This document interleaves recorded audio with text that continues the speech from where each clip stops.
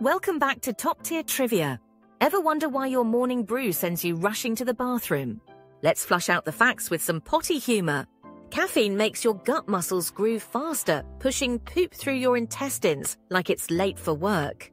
It also triggers chemicals in your body that basically text your intestines saying, move it or lose it.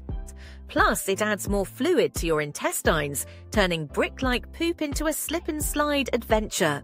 Coffee tells your body to release gastrin, a hormone that not only makes stomach acid bubble up, but gets your whole digestive tract moving like it's on a deadline. Then there's cholecystokinin, CCK. Besides being impossible to pronounce at parties, this hormone squeezes your gallbladder like a toothpaste tube and makes your pancreas release digestive juices. Don't forget motilin, another gut hormone that coffee might boost, making your intestines do the wave. Those chlorogenic acids aren't for tripping.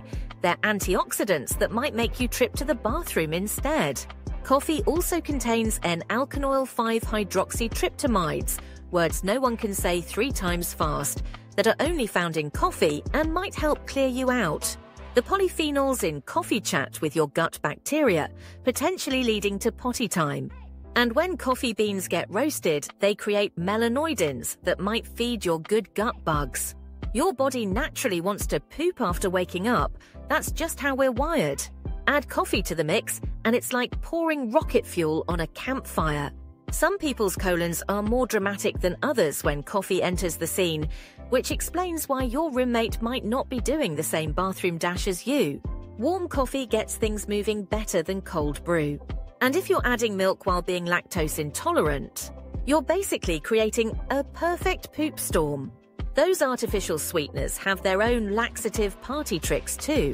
While coffee also makes you pee, staying hydrated helps you poop regularly. It's all connected in the wonderful world of waste management. Regular coffee drinkers might become less sensitive to its poop-promoting powers.